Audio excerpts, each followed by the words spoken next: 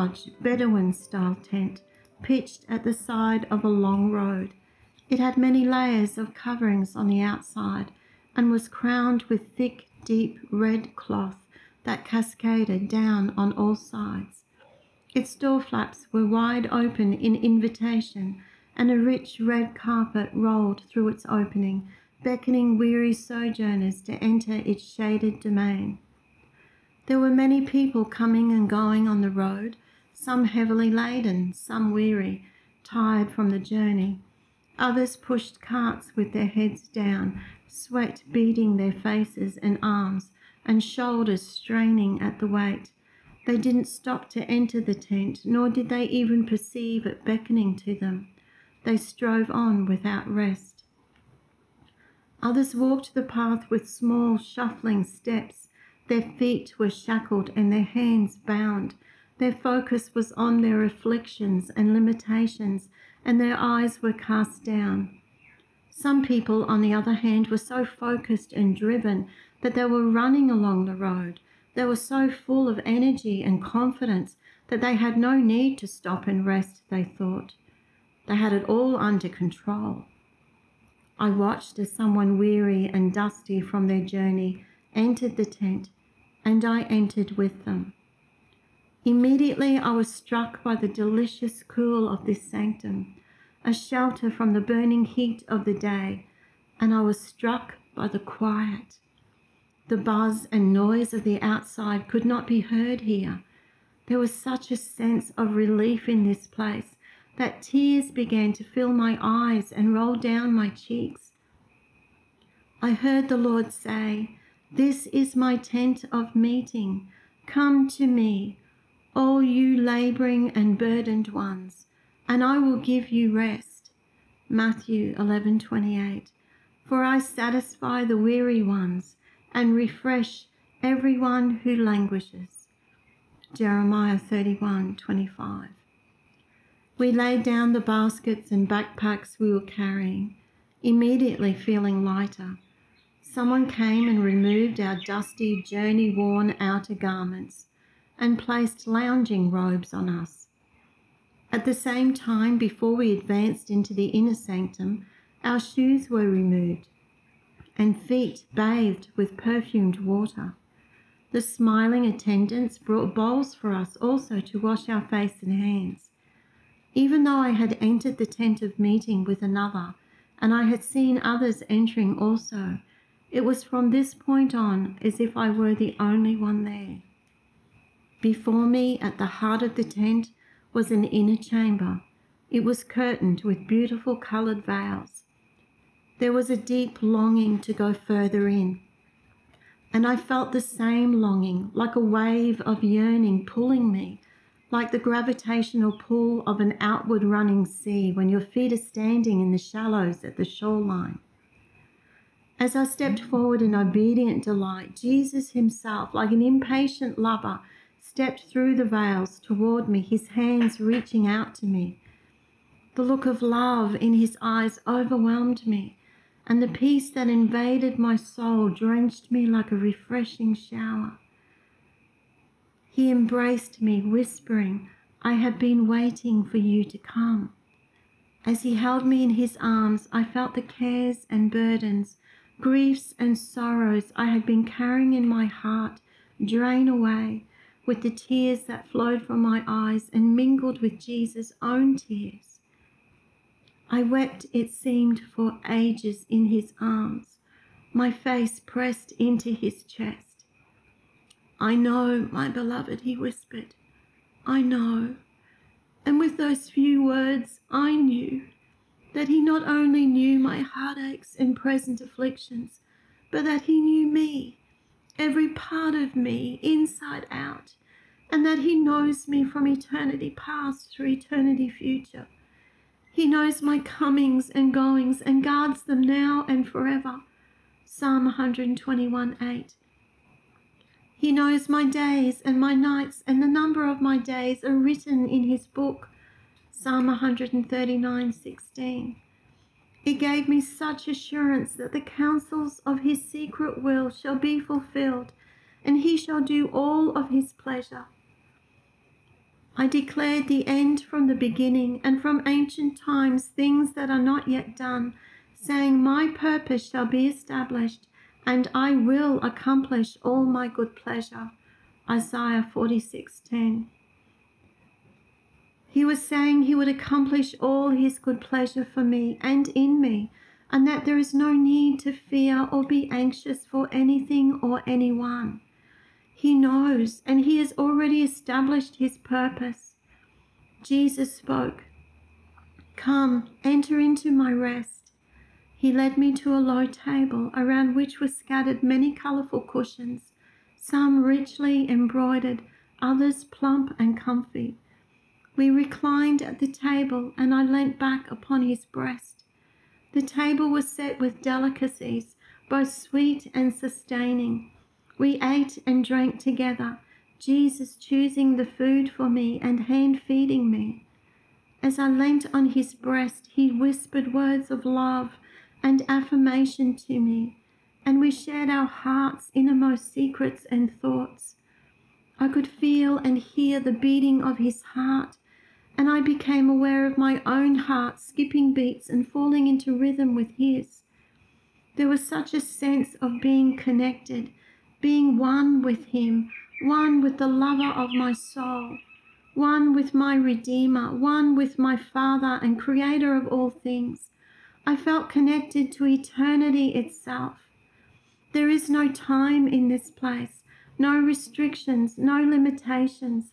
It is a place of true liberty and freedom, a place of rest and nourishment, a safe and sheltered place where the troubles and afflictions and storms of life cannot evade or penetrate.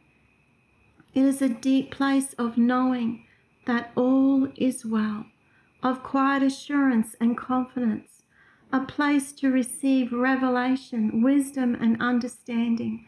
But most of all, it is a place where love is perfected. I could have stayed leaning against his breast in his loving arms forever. I closed my eyes to relish it and soak in it. When I opened my eyes again, I was back on the road journeying, but I was no longer weary or burdened. I felt joy bubble up within me, and I had a spring in my step.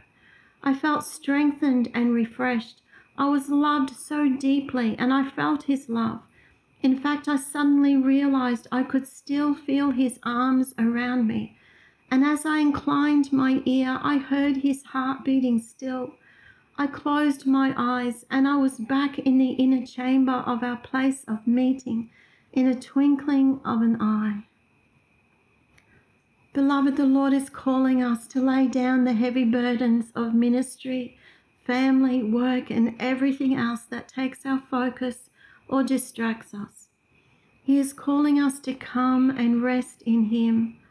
Ho, everyone who thirsts, go to the waters. He who has no money, go, buy food, eat, yes, go, buy wine and milk without money and without price. Why do you spend money for that which is not bread, and your labor for that which does not satisfy? Listen diligently to me, and eat that which is good. Then your very being will delight itself in abundance.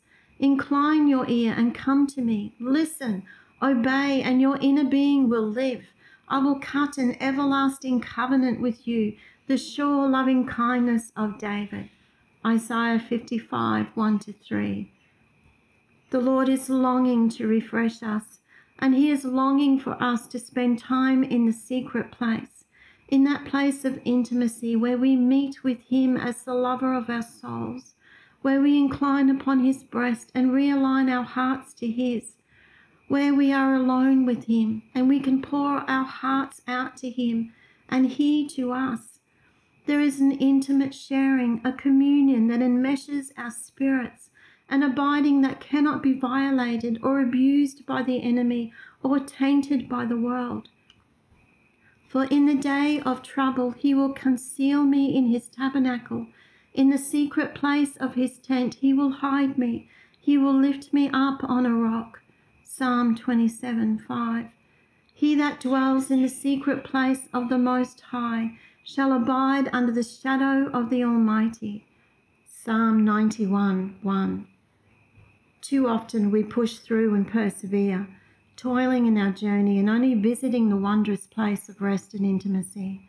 But we're not meant to visit, coming and going at will and at need. We are to dwell in this place, take up residence, carry the secret place in our innermost being always, so that we only need to close our eyes and focus on Jesus, and we are there. Our hearts need to abide in that place of peace and oneness with the Lord, so that we are continually refreshed, nourished, and sustained. Here we are perfected by his love, and all fear and doubts are cast out. 1 John 4:18. Here we are given eyes that see beyond the natural, and a heavenly perspective that causes us to soar above the earth realm of storms and difficulties. It is the place of perpetually knowing that all is well with our souls. His tent of meeting is not a long way in the journey, a distant place we have to travel far to get to. It is as close as a heartbeat or a breath, but we so often fail to comprehend it and instead wrestle with our burdens. Often we come to him in prayer and intercession, petitioning for our needs and the needs of others. We thank him, we praise and worship him, but at the same time we do not truly enter the secret place, but stay in the outer chamber of his tent.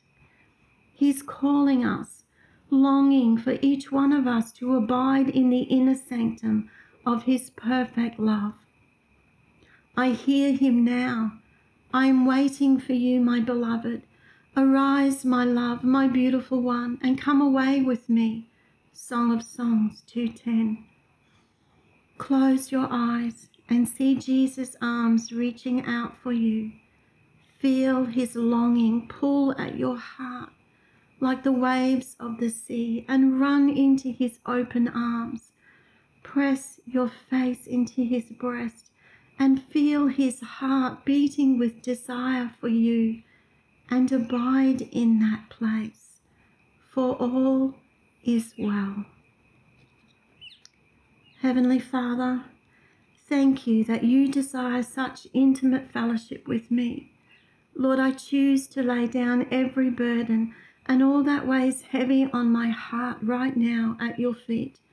Refresh me in your presence and draw me into the inner sanctum of your pavilion, into the secret place where I can rest upon your breast in sweet communion.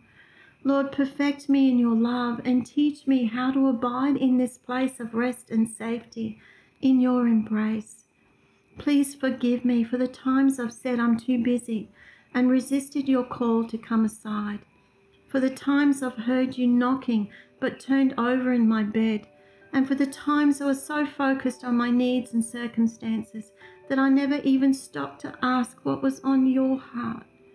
Precious Lord, help me to hear the whisper of your heart and draw me into that place of intimacy with you, where I know that all is well with my soul. In Jesus' name, amen.